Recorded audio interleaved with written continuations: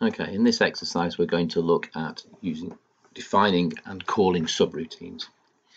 Here at the end of the code we've defined a subroutine called polygon, subpolygon, and this sets the angle of a shape that we're going to draw and then draws a line of length 100 and turns through the angle that we've calculated. We've got the number of sides 3, so it'll turn through 360 divided by 3, which is 120 degrees, and draw the triangles. You should be familiar with this from a previous exercise, but we've put all that into a subroutine called polygon. So we only have to define and run this. We're going to define it once and we can run it anytime we like. So here is polygon being run. So we come in, set the variables, run polygon, the code will drop down, perform this subroutine, and then exit. Let's see what happens. Good, and you can see that it's drawn our three-sided shape. Now, we can improve on this by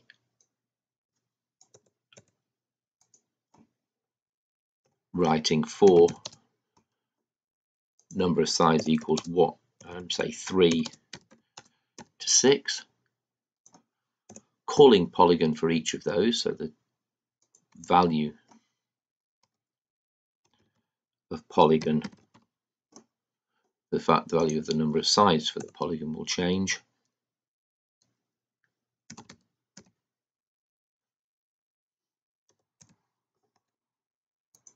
We've got an end 4 in there.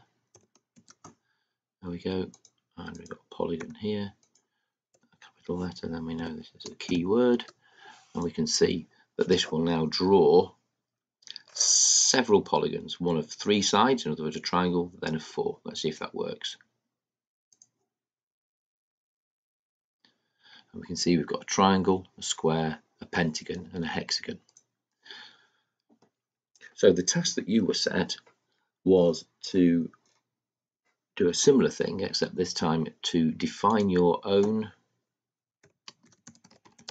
subroutine called flower. So we do sub flower, and I always put the end bit in first so that I know that I'm going to close that. And then the idea here is that this is going to do a similar thing. So for I equals 1 to 36, we'll end the for loop there. There it is.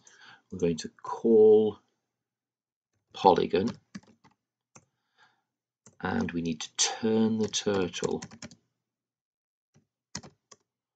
by 10 degrees each time.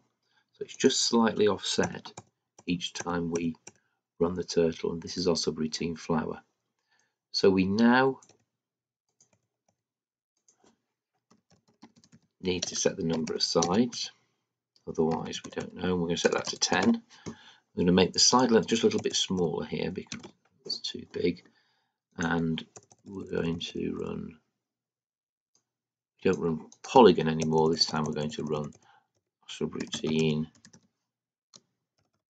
called flower. So we'll put a comment in, call routine flower. Okay, so that calls our subroutine flower. This is defines the subroutine flower, and then because flower calls polygon, this defines polygon. You can see that that code is quite neat. Let's see what happens now when we run it. And we get 10-sided figures, each offset by 10 degrees, and the whole thing neatly pops round, and we should get our little flower shape at the very end. And there we have it.